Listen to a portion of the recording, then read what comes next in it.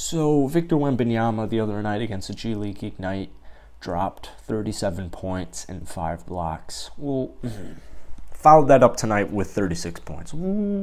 Not quite done yet. He also had 11 rebounds.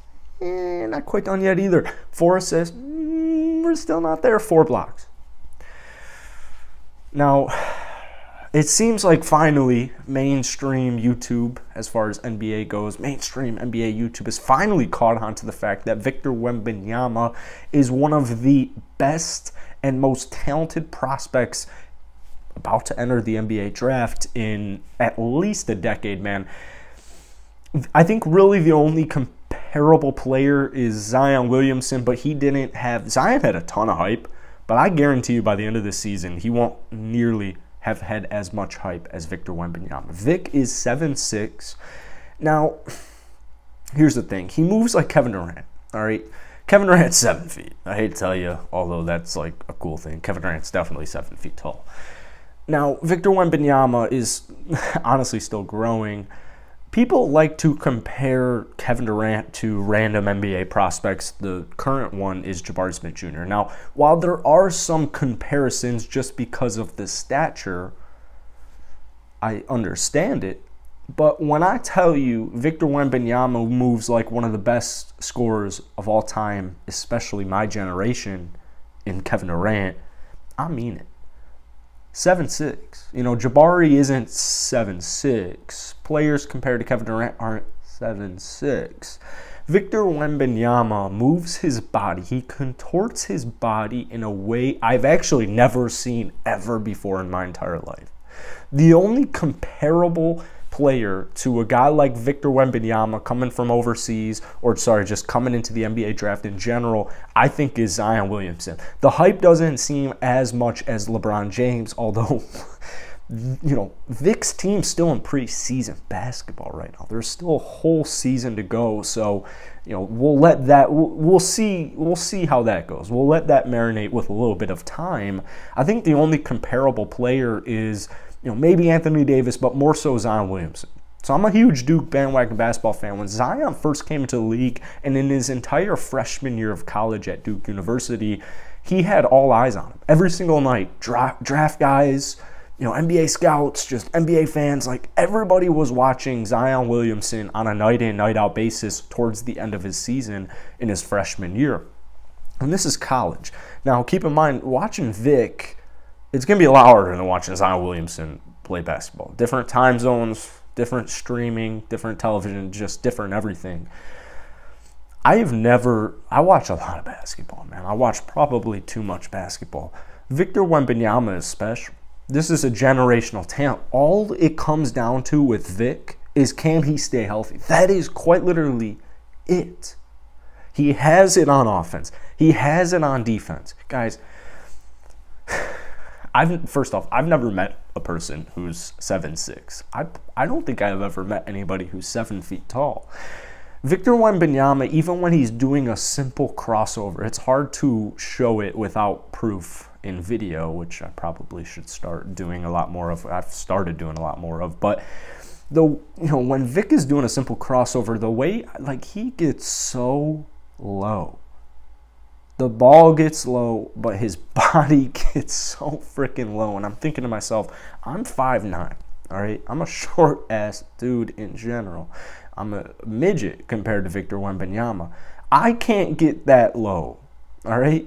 I don't know how he gets that low. And the thing with being 7'6" is you can't be blocked. Nobody is blocking Victor Wembanyama. So even if he gets the ball in the corner and say the shot clock is going 3, 2, and Vic's got a hand in his face, maybe even 2 hands in his face, he's shooting over. He's shooting over him. When Luka Doncic first came into the league, everybody kind of knew. All right, Luka Doncic is a franchise piece, but can he be a winner in the NBA is the question. We know Luka is very good. I don't think a lot of people really understood how good Luka Doncic was and still is right now, just a couple of years into the NBA. Like, Luka will win an MVP in the next 5 years undisputed. I don't care where he is. I don't care who he has on his team. Luka Doncic is that good where he will win you any basketball game.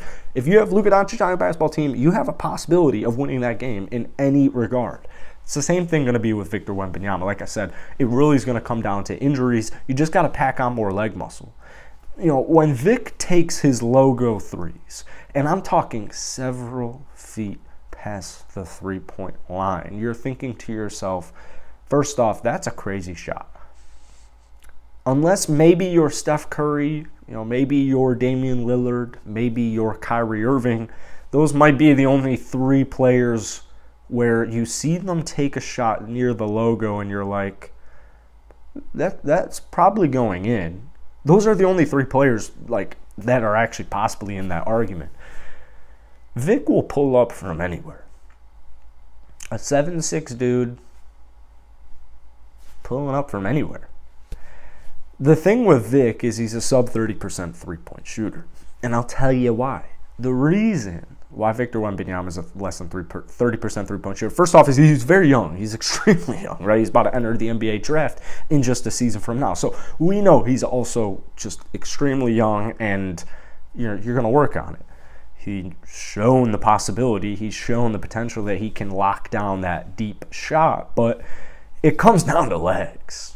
And thankfully for Vic, he doesn't have the body type. I can't think of the word, the skeleton arc, where you're built like Chet, where basically you're just a skinny ass twig and you can't really grow a muscle. Think Kevin Durant, think Chet Holmgren. They can't really pack on muscle. They can't really even pack on weight. So Vic is different. Is it like endomorphic? It's some nerd shit. I'm just kidding. Once Vic gets a little bit more weight, as he ages in this season, once he gets into the NBA and he continues to pack on mass, pack on muscle, that three-point shot will fall.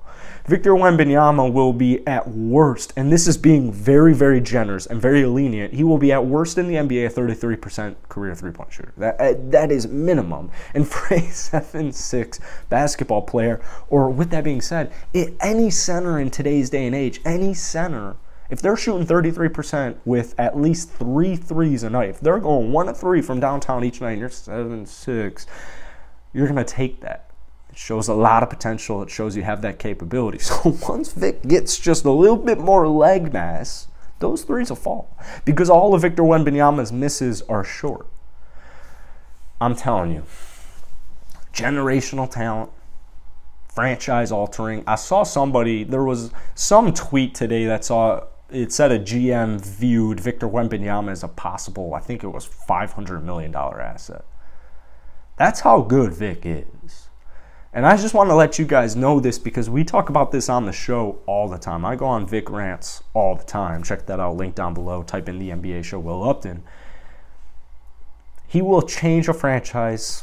He might change the NBA with his impact. And we'll wait and see.